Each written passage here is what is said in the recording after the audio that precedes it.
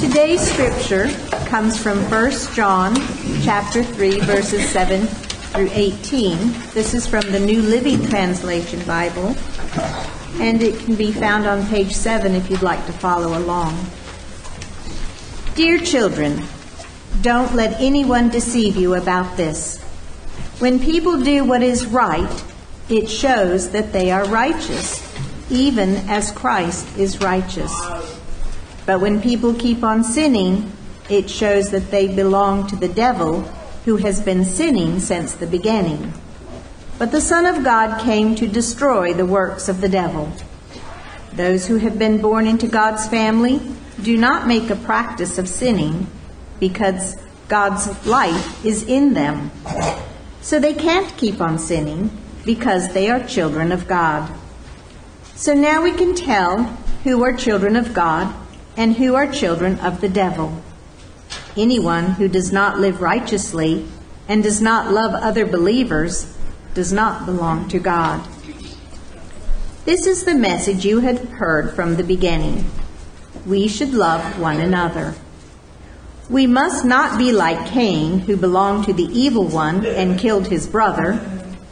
And why did he kill him? Because Cain had been doing what was evil, and his brother had been doing what was righteous. So don't be surprised, dear brothers and sisters, if the world hates you. If we love our brothers and sisters who are believers, it proves that we have passed from death to life. But a person who has no love is still dead. Anyone who hates another brother or sister is really a murderer at heart. And you know that murderers don't have eternal life within them.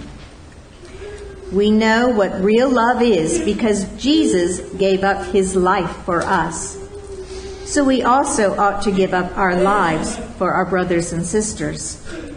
If someone has enough money to live well and sees a brother or sister in need but shows no compassion, how can God's love be in that person? Dear children, let's not merely say that we love each other. Let us show the truth by our actions. The word of God for the people of God. Thanks be to God. Father, we thank you for your presence with us so far in this hour and throughout the morning. Thank you that you are here as we praise you with voices and with hearts. Thank you that you are here by your Spirit and by your word, and we ask that you'd help us to hear your voice today. Help us to be responsive to your voice. Give us a desire to say yes to you as you speak to us, as you challenge us today. In Jesus' name, amen. Amen.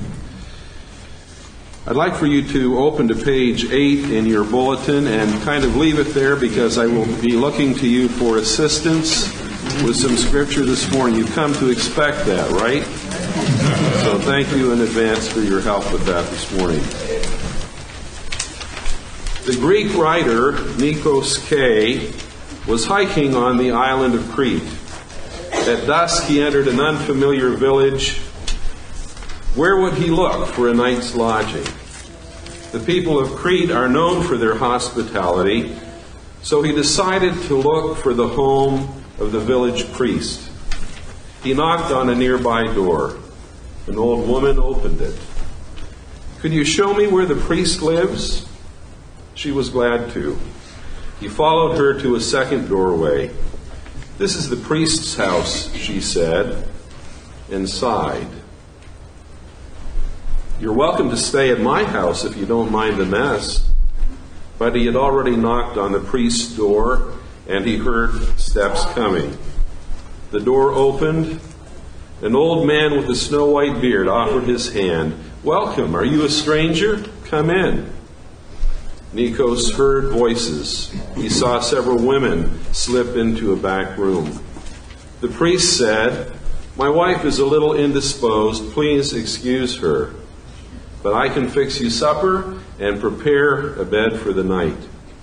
He looked pale, eyes swollen as if from weeping. But Nikos thought nothing of it. He ate, he slept, In the morning he ate the breakfast offered by the priest. Nico shook his hand, thanked him, and said goodbye. God bless you, my son. Christ be with you. As Nikos was leaving the village, an old man greeted him on the road. Where did you spend the night, sir? At the priest's house. The old man sighed. Ah, poor fellow. His only son died yesterday morning. Didn't you know? Nikos was silent, his eyes filled with tears. What are you crying about? The old man asked. Well, you are young. Perhaps you haven't gotten used to death yet. God bless you. Have a pleasant journey. Costly love is our focus this morning. There's a great quote from Mother Teresa that I didn't find in time to get in the bulletin, but it's there anyhow. She says, I have found a paradox that if you love until it hurts, there can be no more hurt, only love.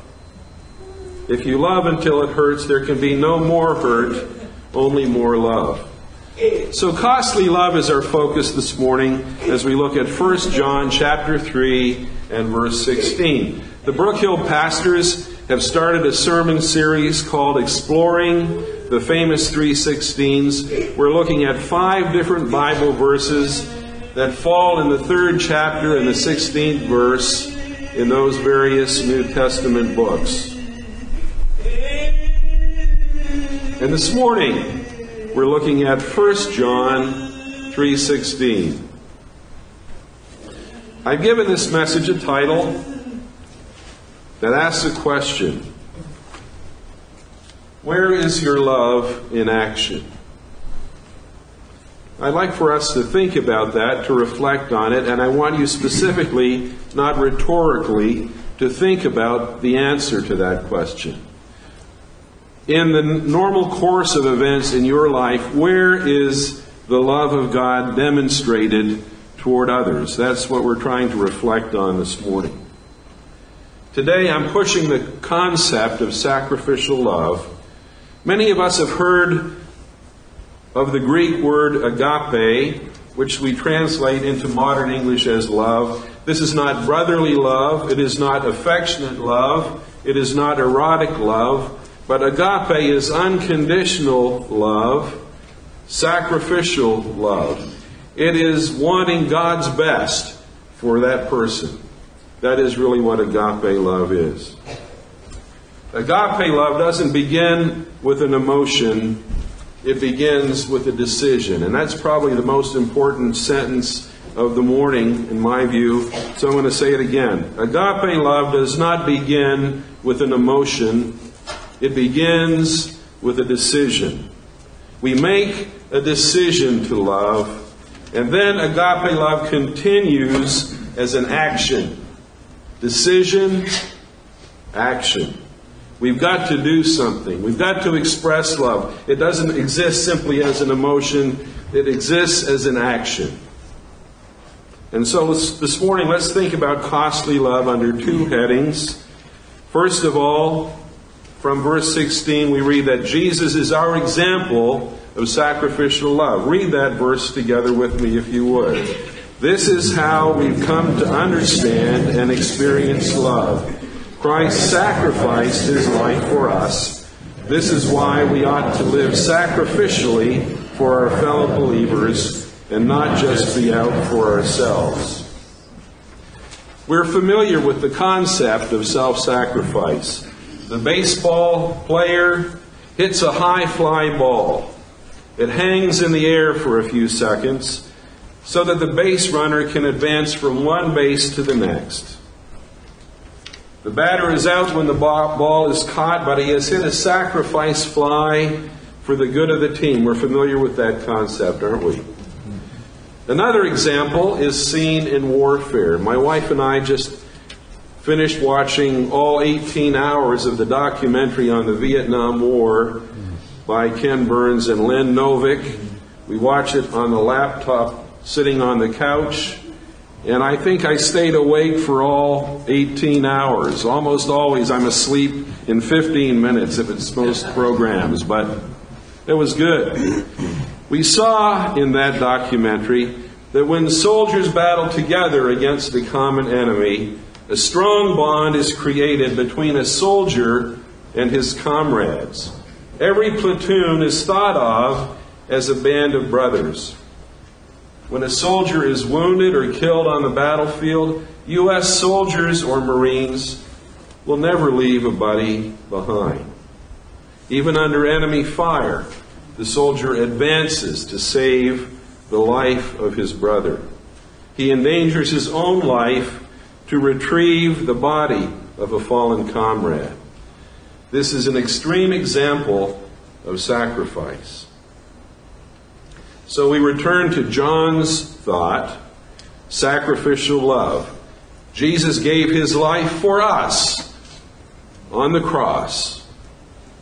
His body was broken, his blood was shed for our forgiveness, so that we could know, so that we could experience the new life, the abundant life. This is what God has created us to be, complete in him through what Jesus Christ has done for us.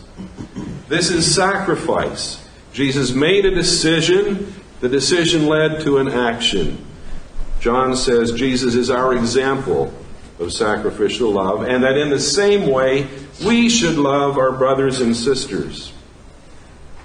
So let's think for a moment about how we do this. It's unlikely that we'll need to die to give our own lives so that someone else can live. But we can use what God has given us to help others. We have the gift of time. You have the gift of time, and so do I. Immensely valuable, this gift of time. I've heard it said, and you have too, no doubt, that what produces greatness in a person is usually not some great event, but it's the living of every day, the living of every hour, the living out of time in a way that is productive, in a way that is beautiful, in a way that is redemptive. We have the gift of time. We can invest our time to visit the shut-in in the nursing home. And let's break this down a little bit. Brook Hill is, at least among us, known as a place where we have a lot of volunteers who do a lot of things. So let's just think about that for a moment or two. There have been women who for many years have visited shut-ins in a number of nursing homes and have had a powerful ministry in that way. There are volunteers at Brook Hill who have tutored needy students who need help in their work.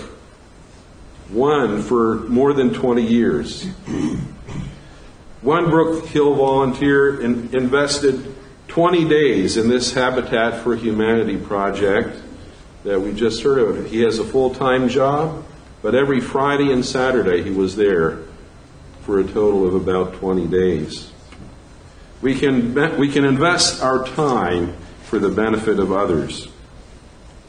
And in verse 17, John suggests another way to demonstrate this sacrificial love, and that is by financially helping others. Read with me, if you would, verse 17. If someone has enough money to live well and sees a brother or sister in need but shows no compassion, how can God's love be in that person? We have, let's be flat out open about it, we have money. We have money. Filthy lucre. We have money. You have funds. Maybe not as much as the other person beside you in the pew, but we have this as another thing that God has given to us. Maybe you remember this barnyard conversation. Pig asks, if you know it, don't laugh too soon. Pig asks, what will we give our guest for breakfast? Hen says, let's give her ham and eggs. To which the pig replies, well, that would be easy for you. But for me, it would be total commitment. That wasn't a very big laugh, really.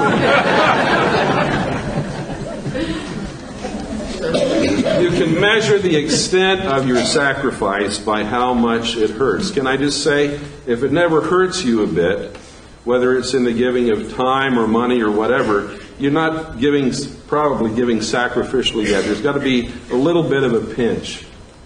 And that's when sacrificial giving begins. So we're talking about sacrificial love, but I want to interrupt at this point with a word of caution to balance love with truth.